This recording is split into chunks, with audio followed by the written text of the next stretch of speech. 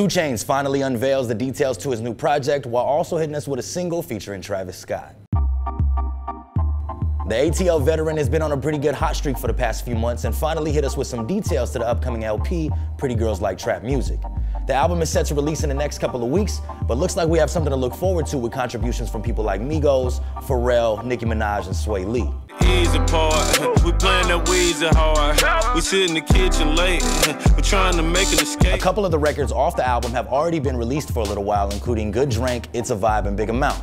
And now Titty Boy has hit us with another record called 4 AM, a new age trap banger featuring a hook from Travis Scott. My aim from the scope, got the game by the throat. Okay, you popped up on me by surprise. You see, I never took you for the popping type. Speaking of some upcoming projects, we're also expecting some new content from Travis Scott himself. Now that can be his untitled project with Quavo that's been teased for some time now, or that could be Astroworld. Earlier this month during a show in Wisconsin, Travis Scott breaks out into a freestyle letting us know that a new album is coming soon. The question is which one? I don't know. Which one I don't know, which one I don't know. I'm coming soon.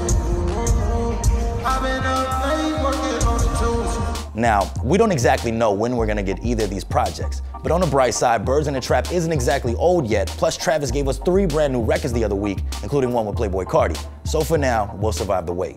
Now I wanna hear from you. Based on the projects that we've already heard, what do you think 2 Chainz album is gonna sound like? And which Travis Scott project would you rather hear first? Astroworld or the untitled Quavo project? Let us know in the comment section below. For All Dev Music News, I'm Jay Taj.